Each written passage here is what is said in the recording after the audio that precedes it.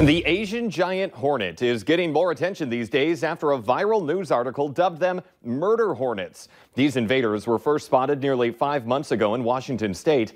Now, as beekeepers grow concerned for their bees' safety, scientists are working on a program to deal with those so-called murder hornets. Ryan Sims has our story.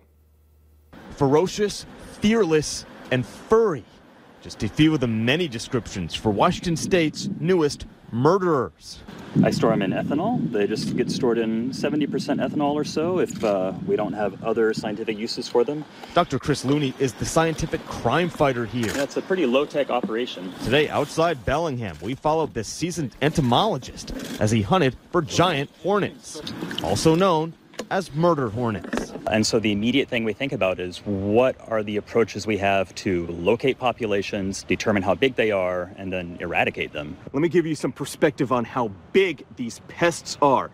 So this is a hornet that you would find anywhere, essentially a regular hornet. This is the murder hornet. And if the actual size of the body weren't enough to scare you as it is, consider this. The stinger on this can be up to 1/4 of an inch long. Yet Dr. Looney will tell you the phrase murder hornet isn't actually correct.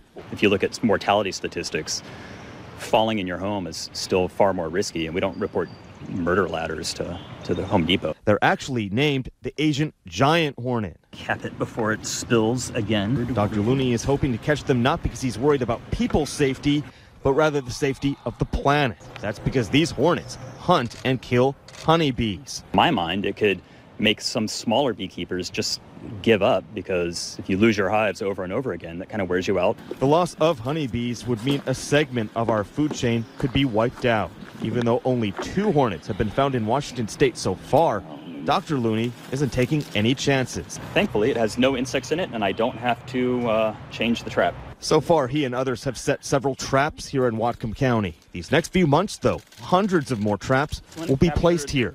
A lot of little flies and maybe a bald-faced hornet and a couple species of yellow jacket. I'll have to get them back to the lab and figure out what they are. On this day, Dr. Looney, he came up empty-handed. He admits he doesn't really expect to find any of these hornets in these traps anytime soon.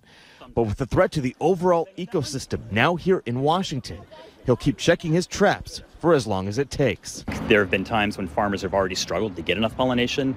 Why add one more problem to the equation? And as the temperatures warm and we spend more time outdoors, an entomologist from the University of Minnesota says we might see similar insects to the Asian giant hornet, like the cicada killer wasp. It's not nearly as big as the Asian giant hornet, but may be confusing to the untrained eye. Still ahead here at noon, a recipe if you need a last-minute something for mom ahead of this Mother's Day.